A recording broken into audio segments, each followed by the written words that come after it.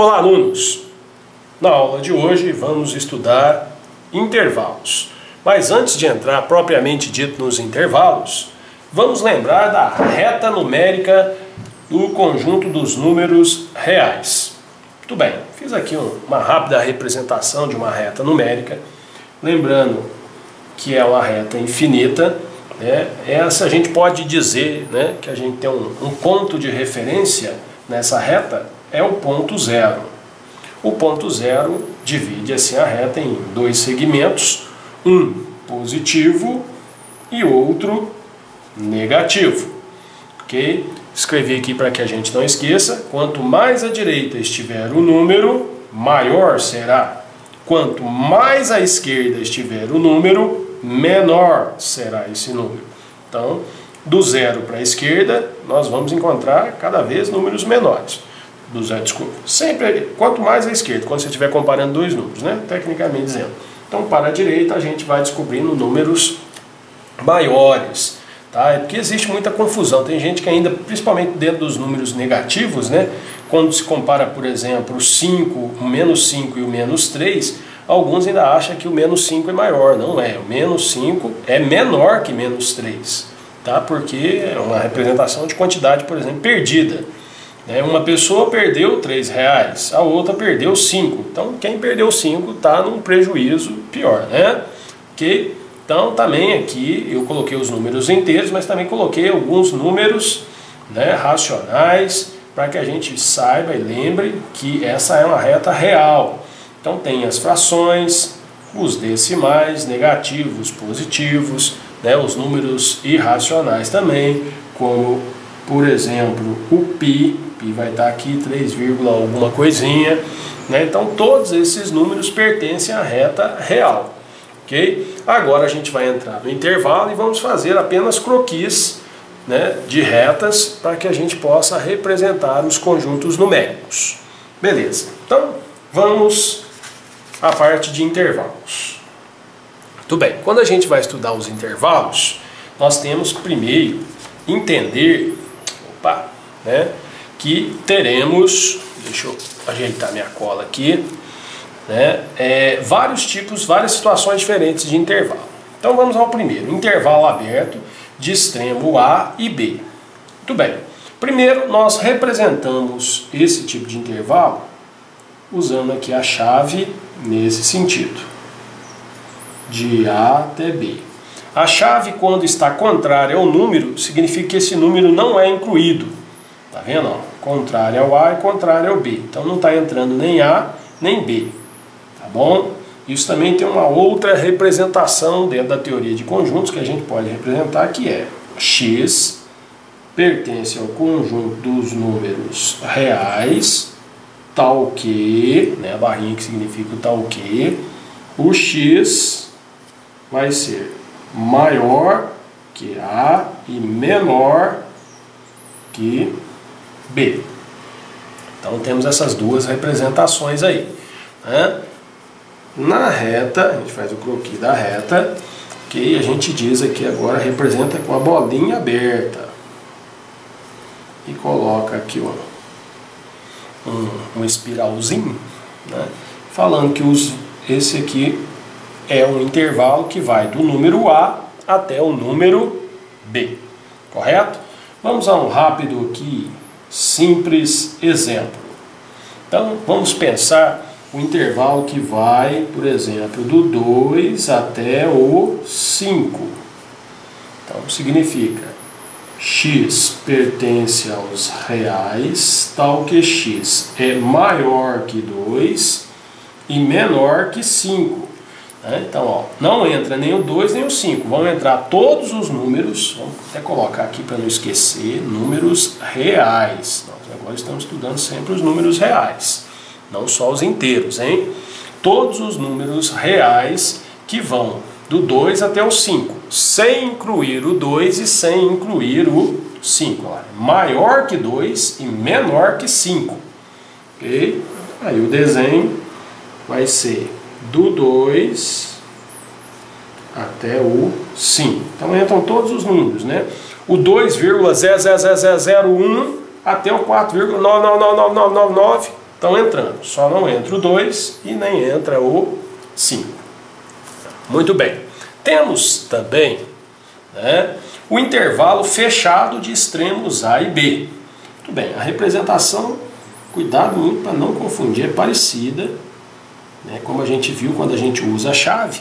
Quando a chave está voltada para o número entra. Então aqui o A e o B está entrando.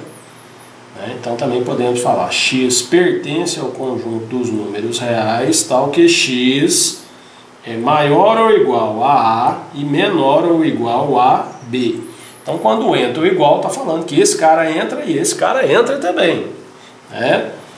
Usando a representação, eu coloquei aqui da reta, aí agora a bolinha bem coloridinha, então a bolinha preenchida, o intervalo é um intervalo fechado, correto? Então está entrando o A e está entrando o B. Vamos usar um exemplo bem fácil aqui. Então vamos imaginar agora do menos 5 até o 15. Então, ó, x que pertence ao conjunto dos reais, tal que o x ele é maior ou igual ao menos 5 e menor ou igual ao 15. Tranquilo? Beleza. E a reta numérica vai ser fechado para o menos 5 e fechado bem colorido. E com todos aqui de dentro para o 15. Então tá aí. Quando os intervalos são abertos nos dois extremos ou fechados nos dois extremos. Agora a gente vai ver situações, né, que é aberto e fechado de um lado ou de outro e vice-versa. Então vamos lá. Beleza. Então agora o intervalo, primeiro, fechado à esquerda e aberto à direita. Então, fechado à esquerda. Vamos pegar aqui um exemplo. Vamos começar com o A primeiro, né? Fechado à esquerda. Então, do lado esquerdo, A. Depois vem o B e aqui vai ser aberto. Então, como é que eu vou escrever em teoria do conjunto? X que pertence aos reais, tal que x. Fechado? Então, ó, maior ou igual a A, menor do que B. Correto? Como é que fica isso na representação? Então, olhem aqui. Fechado da esquerda. Então, se é fechado, bolinha fechada. E da direita é aberto. Então, aqui é o A, aqui é o B. Está entrando todo mundo entre eles. Entra o A, mas não entra o B. Vamos ver um exemplo. Vamos imaginar aqui do 0 ao 18. Então teremos x que pertence aos reais, tal que x é maior ou igual a 0 e menor do que 18. Aí temos fechadinho para o 0. E aí vai. Chega aqui, aberto para o 18. Correto? Então, temos aí os intervalos fechado e aberto. Tranquilo? Beleza pura? Muito bem. E a situação contrária.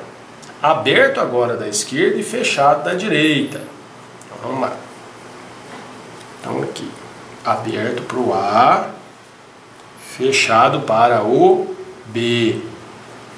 Então, x que pertence ao conjunto dos reais, tal que x vai ser maior que A, mas agora menor ou igual a B.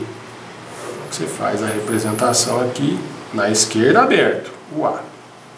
E vem e chega aqui na direita, fechado. Beleza, né? Não tem muito mistério não agora. Já compreenderam bem, com certeza. Exemplo. Vamos imaginar aqui, aberto no menos 3 e fechado no 1.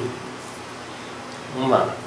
X que pertence aos reais, tal que x é maior que o menos 3 e menor ou igual a 1. Então a gente faz aqui a representação.